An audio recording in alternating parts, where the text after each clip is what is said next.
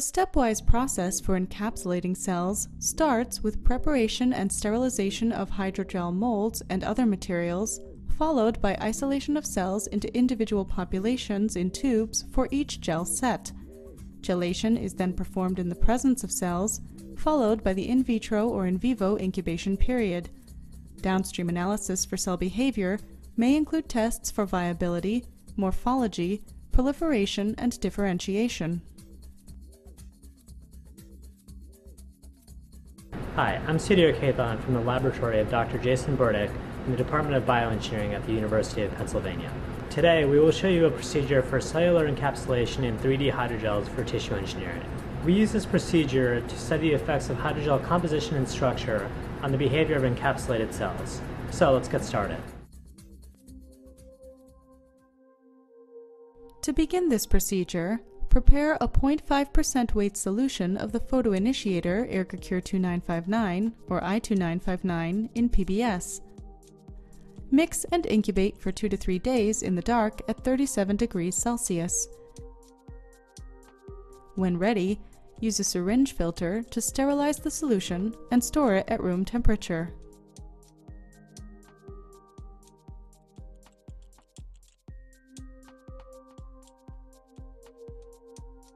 Next, use a spreadsheet program, such as Microsoft Excel, to calculate the amount of polymer and crosslinker needed. Demonstrated here is hyaluronic acid functionalized with acrylate reactive groups. Also calculate the amount of the pendant peptide containing the functional adhesive domain with amino acids cysteine, arginine, glycine, and aspartate.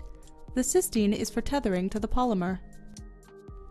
Now that the required amounts of polymer, crosslinker, and pendant were determined, weigh them out and place each in an Eppendorf tube. Adjust the calculation spreadsheet accordingly for the actual mass of polymer obtained. Proceed to prepare gel molds. Use a razor blade to cut off the tips of individually wrapped, sterile 1 milliliter disposable syringes. Ensure a flat cut is made for molds to be used for photopatterned gels.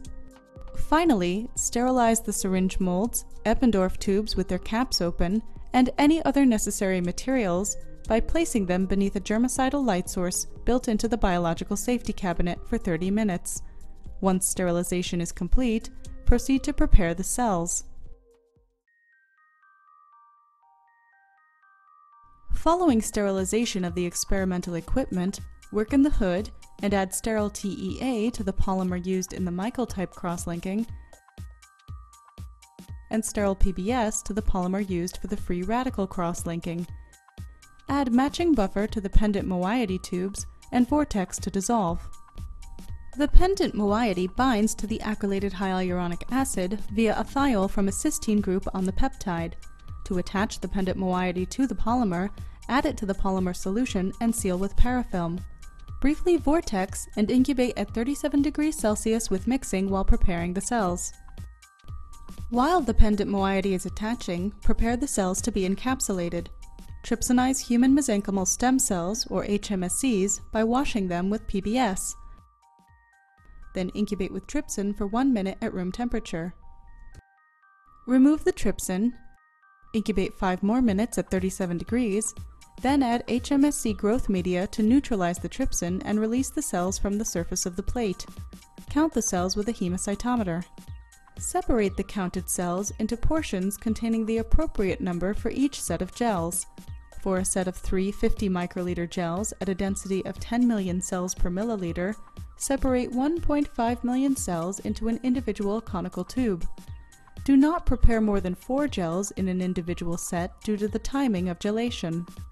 Next, centrifuge the cells at 500 RCF for 6 minutes at room temperature. While the cells are spinning down, prepare the polymerization mix. For the Michael edition crosslinking, add buffer to the crosslinker to achieve the appropriate concentration.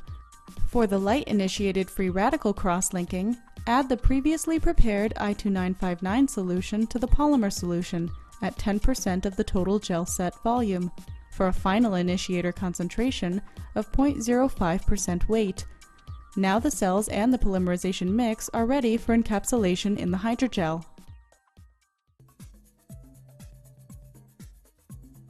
Start by aspirating the supernatant from the centrifuged cells.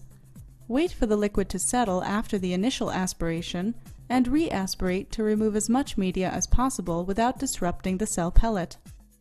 Resuspend the cell pellet with the polymer solution. To prevent air bubbles, slowly pipette the solution up and down about 10 times, which should be sufficient to distribute the cells evenly. For the Michael type addition reaction, use a wide orifice pipette tip to add the appropriate volume of crosslinker solution to the polymer cell mix. Set the pipette to the desired individual gel volume. Pipette the solution up and down to homogenize, and aliquot into the syringe tip molds.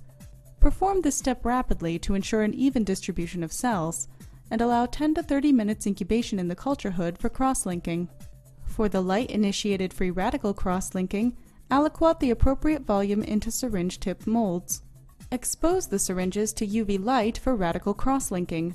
A 10-minute exposure to 365 nanometer 4 milliwatts per centimeter squared UV light is common for acrylate functionalized polymers.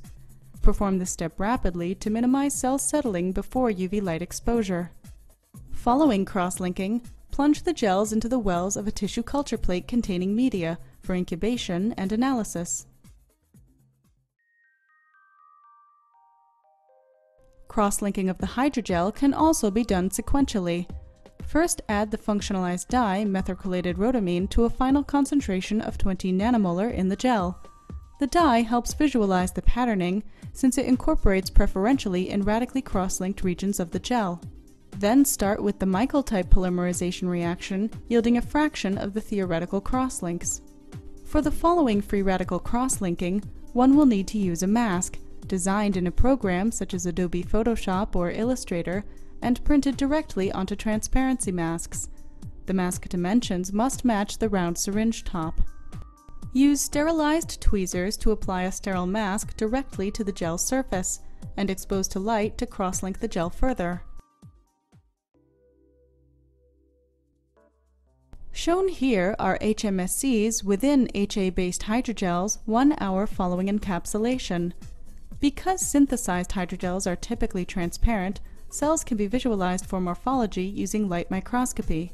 The same cells were visualized for viability 24 hours post-encapsulation using a fluorescent live dead staining kit. We used calcium AM to detect the live cells and ethidium homodimer for the dead cells, and observed greater than 95% viability. We also used the Alamar Blue assay to determine the level of cell proliferation, measured by how well the cells metabolize the assay reagent, resulting in a color change. Cell staining was performed on HMSCs 7 days post-encapsulation within a degradable and adhesive HA-based hydrogel and using standard fixation and permeabilization procedures. Cellular actin is visible using fluorescein-labeled phalloidin, and nuclei were stained with DAPI. Immunostaining against vinculin is used for visualization of focal adhesions within the hydrogel matrix.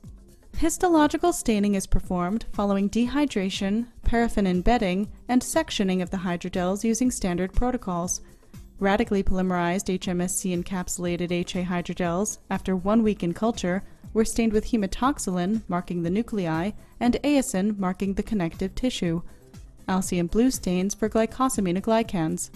Real-time PCR is used to quantify differentiation of encapsulated stem cells. After subtracting the background, the expression level of a gene of interest is determined by the cycle number where threshold fluorescence was reached compared with a passive reference signal, which is a constitutively active housekeeping gene. So we've just shown you how to encapsulate cells in 3D hydrogels and study the behavior of cells in gels. When using these procedures, it's important to ensure complete sterility of materials, either by keeping sterile buffer solutions and reagents long-term, or sterilizing with a germicidal UV lamp. So that's it. Thanks for watching and good luck with your experiments.